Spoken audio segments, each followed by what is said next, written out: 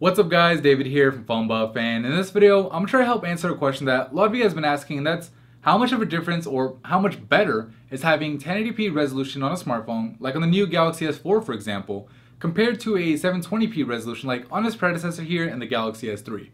In other words, is having a full HD screen really all that it's made out to be, or is it just another gimmick that manufacturers use to produce some kind of marketing hype? Well, let's go ahead and find out.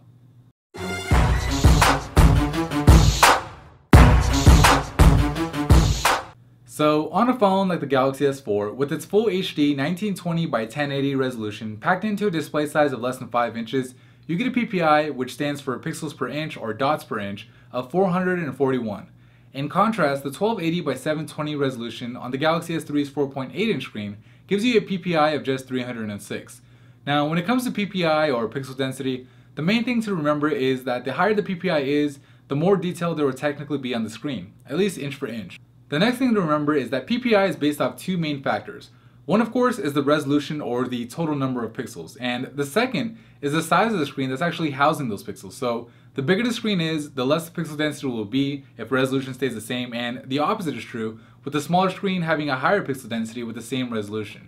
Now, considering that these two phones in particular have similar screen sizes but have a big difference in total number of pixels, you don't really have to be a mathematician to know that having 1080p resolution is going to give you a significantly higher pixel density and therefore better inch for inch quality than 720p. Just take one look under the microscope and you can clearly see the more than 130 ppi difference between these two screens. This is what regular text looks like on the 720p Galaxy S3. Here's what that same text looks like on the 1080p Galaxy S4. But that's just text, right? So here's a picture on the 1080p Galaxy S4. Okay, you ready? Here's what that same picture looks like on the 720p Galaxy S3. Yeah, pretty big difference, right? I mean, when you look at them side by side, there's really no comparison. Text and photos just look so much sharper and so much more detailed on that 1080p display.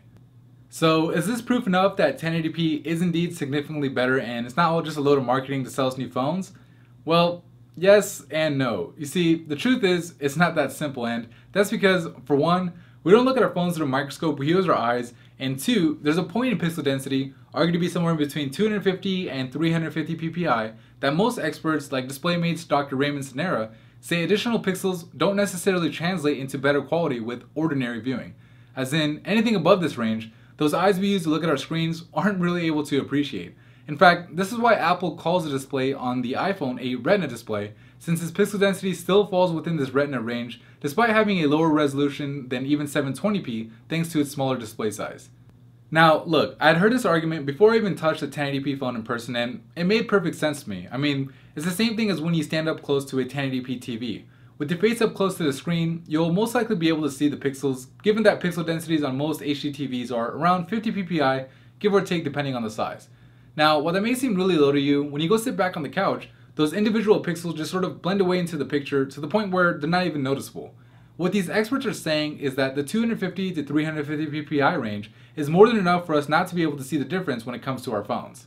While it's a logical argument, you know me, I still had to see it for myself, so after hours of analyzing these two screens side by side, looking at a whole array of pictures and text with just my eyes this time, so no microscope, I have to say that I actually do see a difference, but it's something that I only notice when I'm actually looking for the difference with the phone close up to my face like this. With the phone further out like this with ordinary viewing, I honestly can't see the difference, and that's with perfect vision. Now, with the whole 1080p versus 720p argument, this is how I sum it up. You don't necessarily see the difference with your eyes on a day-to-day basis with ordinary viewing, but there definitely is a difference as clearly evidenced when you look at it under the microscope, which sort of makes you feel the difference when using the two phones. But as a disclaimer, I have to tell you that I think the majority of that feeling of better quality, at least when it comes to these two phones, is due to the better screen technology used on the Galaxy S4 compared to that on the Galaxy S3, just like when you're comparing Super LCD 2 to Super LCD 3 screens. I guess what I'm trying to say is that, just like with cameras, it's not all about the resolution.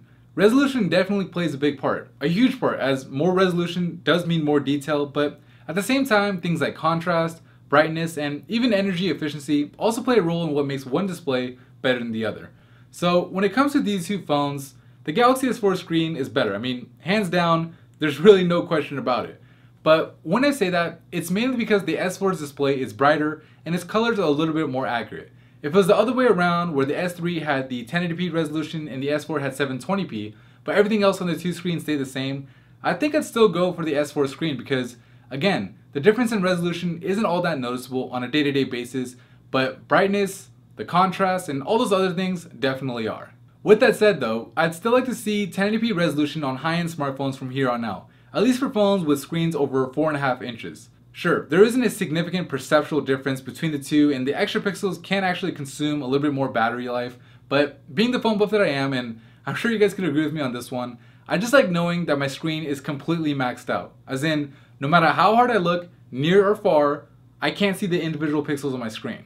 Now, wanting my phone screen maxed out doesn't mean I want anything higher than 1080p on a smartphone. I mean, if a 5-inch phone had a 4K display or something crazy like that, it would have a PPI of over 850, which would be a complete waste, and I don't even want to imagine what the battery life would be like. So honestly, 1080p is the highest resolution we really need on a smartphone, at least in the current form factors, and I think it's the highest resolution that can be at least somewhat justified considering the toll those extra pixels take on battery life and the total cost of the phone. On tablets, however, it's a whole different story. The bigger screens mean less pixel density with the same resolutions, so bumping up resolutions to at least 1080p or higher on 7 and 8-inch devices, and up to 4K resolutions on 10-inch tablets somewhere down the line, would not only make a noticeable difference, but it would also just be downright amazing. And speaking of amazing, just to put things into perspective really quick, a 4K 10-inch tablet, which is double the resolution of 1080p, would give you a PPI of around 440, which, if you recall, is right around what you're already getting on most 1080p smartphones today. So yeah, pretty crazy. Okay, there are a few other differences between 1080p and 720p, which are explained in the link to phonebuff.com right below the like button of this video, where you'll also see a comparison with the Galaxy S2 screen under the microscope, which, in case you don't remember, had a resolution of just 800 by 480, so definitely something worth checking out. But that's pretty much it for me in this video. If you liked it, please give it a thumbs up and subscribe to the channel to join over 100,000 phone buffs who get mobile technology videos just like this all the time. Thanks for watching and see you in the next video.